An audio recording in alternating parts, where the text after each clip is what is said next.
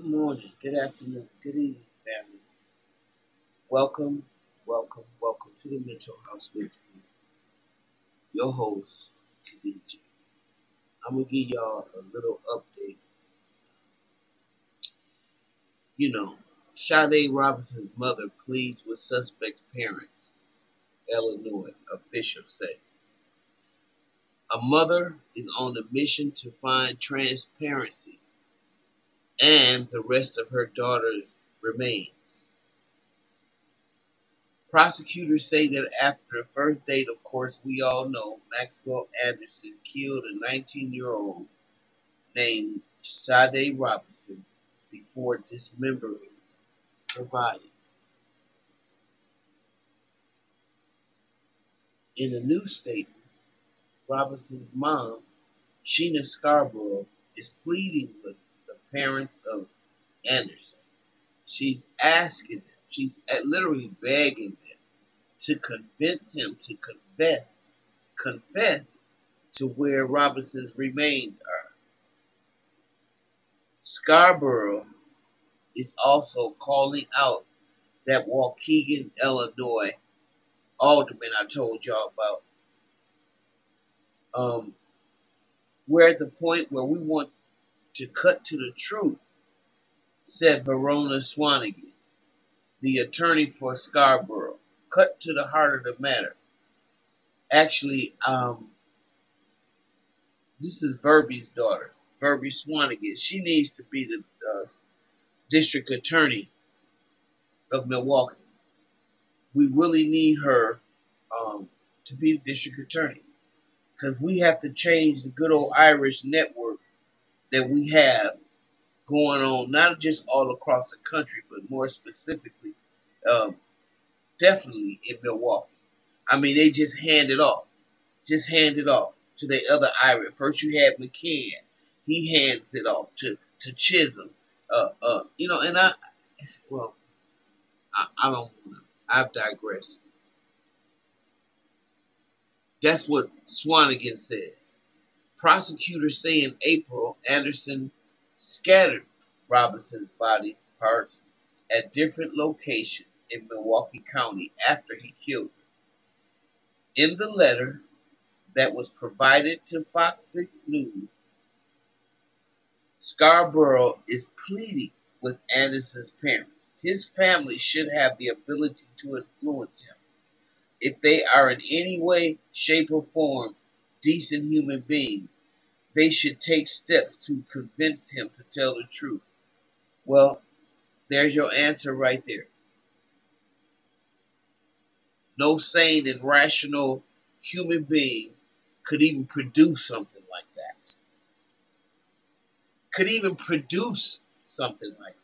And you think they're going to tell you? Unfortunately, I wish it was really that easy, and I wish they would. But there is no way. Hi, over downstairs. Do you want me to leave your packages out here? Okay, yes, thank you. All right, have a great day. You do the same. Thank you. Bye bye.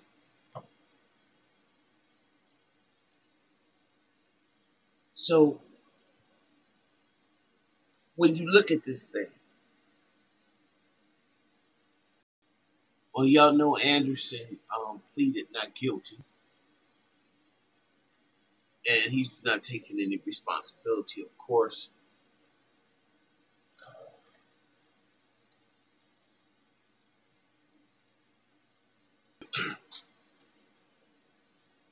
Well, of course, he pleaded not guilty, and he's not taking any responsibility for what has happened.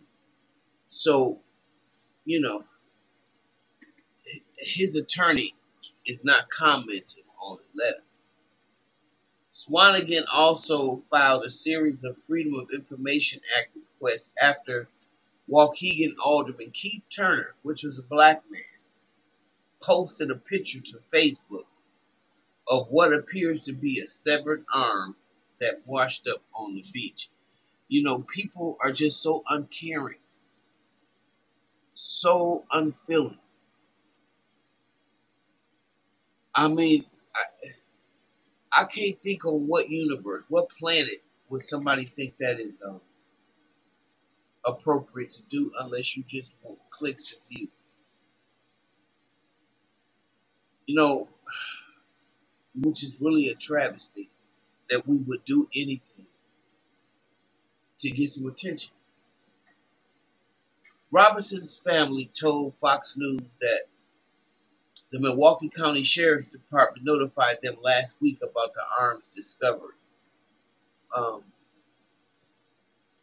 we want to know what happened to the chain of custody, Swanigan said. We want to know how this information got leaked, who leaked it, and we want them to be held accountable. That's what's wrong in America. Nobody gets held accountable. Robinson's family is waiting for the DNA results for that arm. Turner's post upset the Robinson's family and his constituents, who spoke during a council meeting on Monday. He should be terminated. I can say that whole, fully hearted, without any afterthought, Swanigan said. He should just be terminated.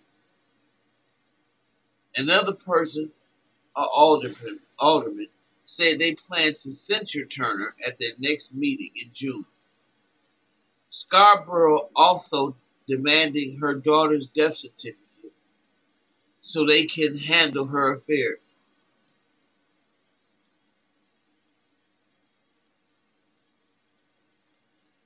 I want y'all to continue to pray for this family. Keep them in your prayers. Uplift them. I do believe that prayer changes things. And I want some closure for them so bad. And the other side of that is I just want Sheena to also just come to terms with, a lot of times you lose a loved one over in war-torn circumstances. A lot of times they can't ship the remains back, or the remains that they have are so small that, you could probably just wear them around your neck. I mean, there's all kinds of circumstances where you may not recover the body of your loved one, but you know that they're deceased. And that has to be a painful feeling. However, I don't want none of us to get so caught up in the body aspect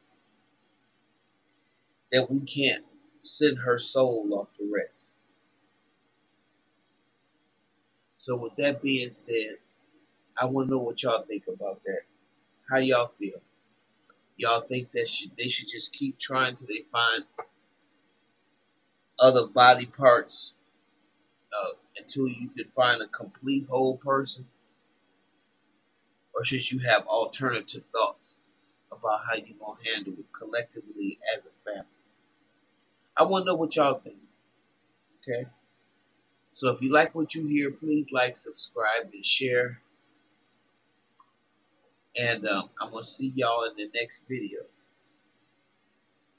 I have to go and tend to my granddaughter because she wants to stop me from recording. And I'm going to go take care of her right now. So I'll see y'all in the next one.